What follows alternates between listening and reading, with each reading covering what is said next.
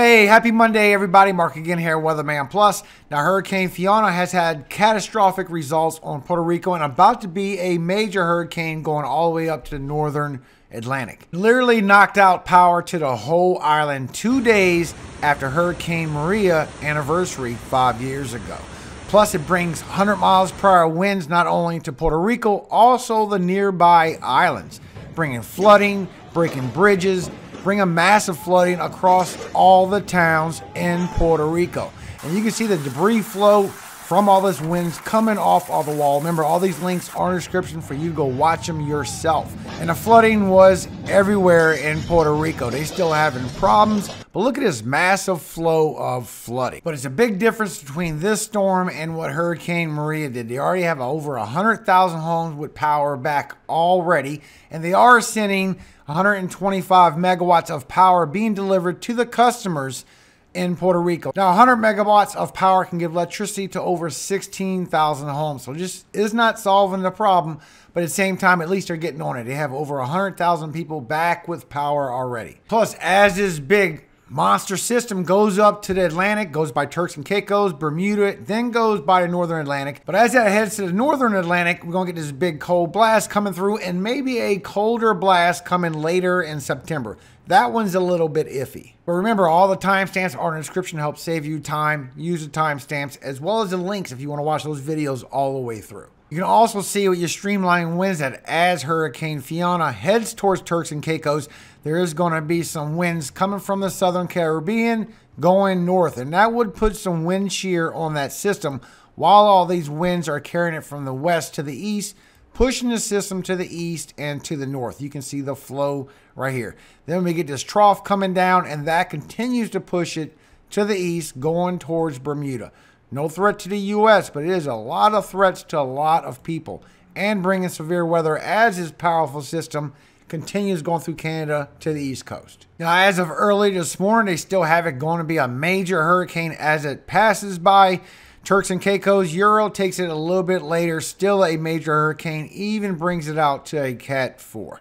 But Turks and Caicos, you're looking by tomorrow by 1 p.m., you're going to be getting over 109 miles per hour wind gusts as it goes by you.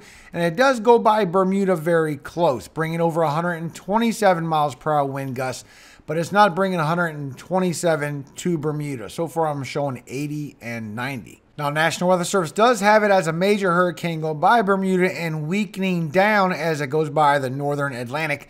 But the Euro seems to see the wobble. It sees a big wobble happening, and that's going to be a big difference for Bermuda. It is east side loaded, so you are going to get some big impacts off of it. But as you go through the northern Atlantic, it does weaken down, but Euro says it will be a Cat 4. Most of the ensembles are showing a high-end Cat 3, but that is a possibility. Either way, it's going to be a very strong storm passing through the northern Atlantic, going towards Canada. But just by the winds, around midnight tonight, Turks and Caicos, you're going to be getting a lot of strong winds. Definitely tropical storm winds by midnight, but once it comes early in the morning, then the full system is coming by, still showing around 60 miles per hour.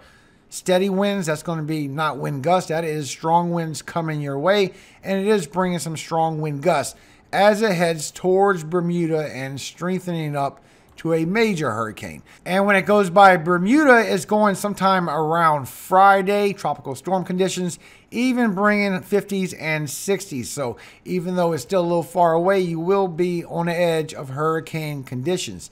Then as it goes up to the northeast, it gets even stronger, heads towards Nova Scotia, goes a little bit east because we do have this big piece of this powerful storm coming from Canada, going to the east coast, and it is bringing y'all the severe weather, and it is what's pushing this to the east.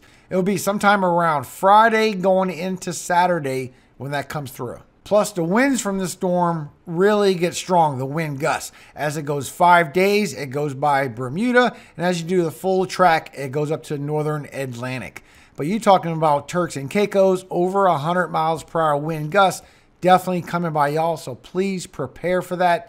And then it does go by Bermuda and hits the edge of Bermuda. You're on the east side of this system, and that's where a lot of the strength is. And right now it's showing 80 miles per hour wind gusts, but just right to the west of you is 90s and 100s. And A very powerful system coming through, 140. Now, National Hurricane Center does take this track a little bit closer. Euro is seeing this wobble where it has a chance to move away from you as it strengthens. Bring about 30 to 40 miles per hour wind gusts on the East Coast as this system moves through. Like I said, y'all do have a severe weather outlook for that.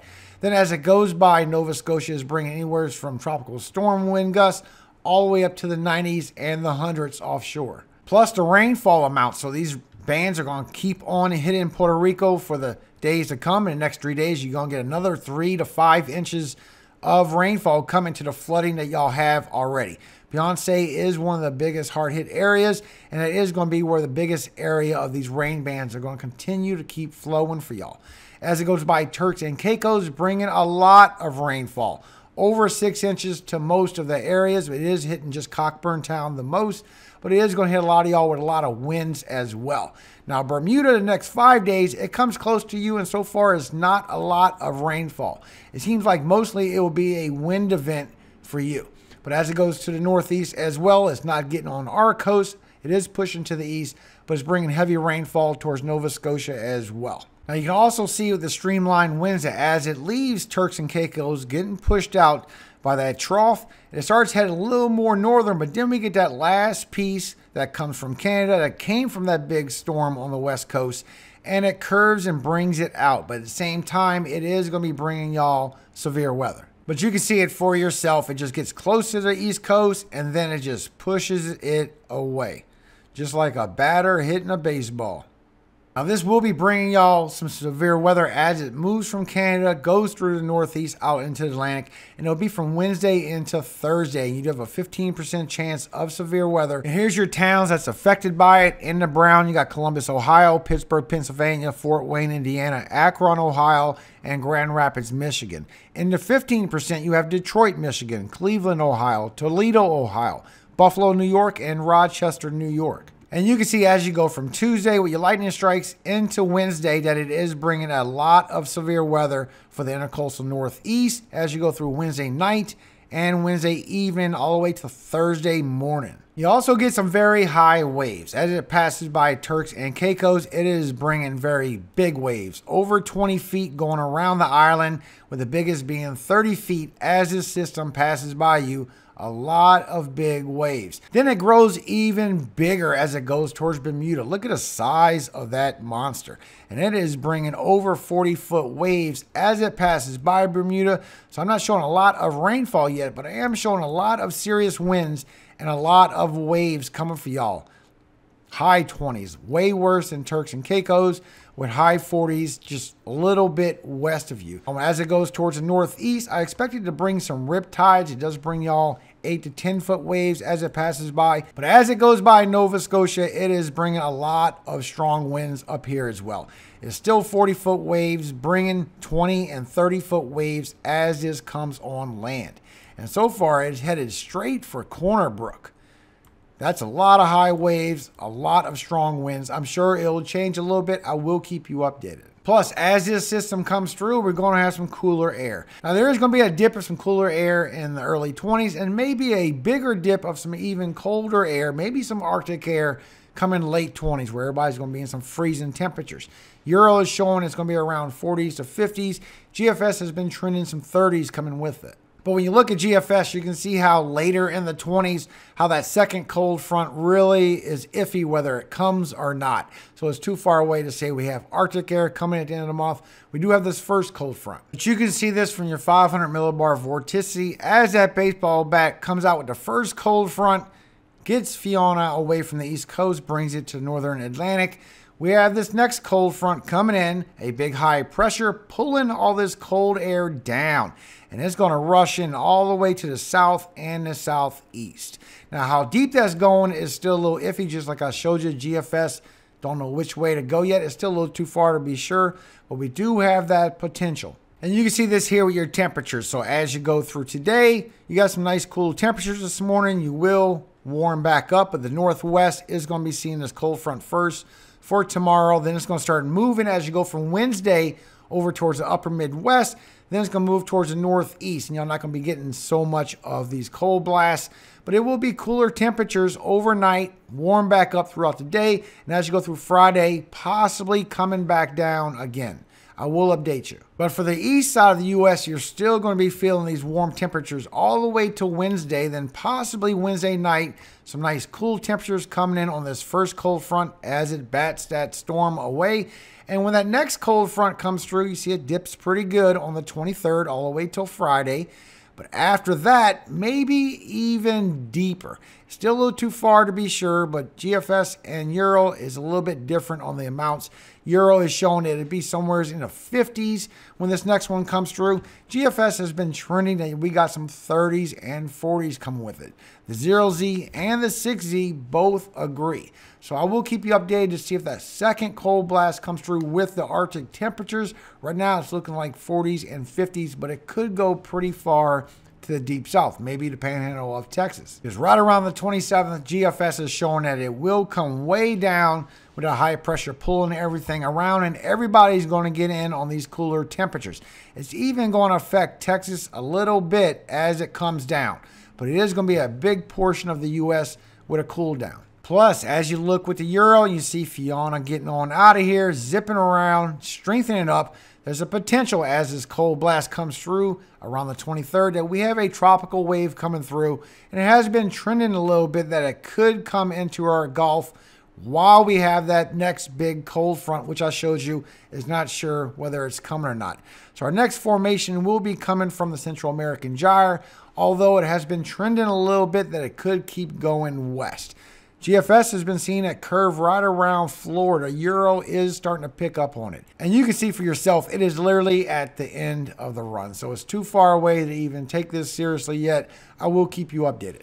Because the latest with the GFS shows that we will have some favorable environment sometime around the beginning of October and a little bit on. We're not going to have any favorable environment while that potential can happen. So I think it's going to drag on a little bit further because Euro is showing it will go a little bit further. So as you look for your 15-day outlook, you can see how we're in a neutral phase with a little bit of lift. Then we start getting some sinking air around that time, but we do have a little bit of potentials. We'll keep my eye on it. So far, it'll be something weak. But as you go through the 45-day, you can see pretty much it's unfavorable environment. And the beginning of October all the way to the 10th is when we're going to start having good favorable environment, good chances for these systems to grow through the end of October as well. But that's what I have for y'all so far. Thank you so much for visiting my channel today. I hope you have a very blessed day today. Psalm 8. O Lord, our Lord, how excellent is thy name in all the earth, who has set thy glory above the heavens. Out of the mouth of babes and sucklings hast thou ordained strength because of thine enemies, that thou mightest still the enemy and the avenger. When I consider thy heavens, the work of thy fingers, the moon and the stars, which thou hast ordained, what is man, that thou art mindful of him, and the son of man, that thou visited him? For thou hast made him a little lower than the angels, and hast crowned him with glory and honor. Thou madest him to have dominion over the works of thy hands. Thou hast put all things under his feet, all sheep and oxen, yea, and the beasts of the field, the fowl of the air, and the fish of the sea, and whatsoever passeth through the paths of the sea. O Lord, our Lord, how excellent is thy name in all the earth. Amen. Have a great day today, guys. God bless every single one of you. God bless you, Puerto Rico, Turks and Caicos. I pray you will be okay. All glory, all power does go to Yahweh, God of Jacob, our Father. Amen. Hallelujah. Have a great day, everybody.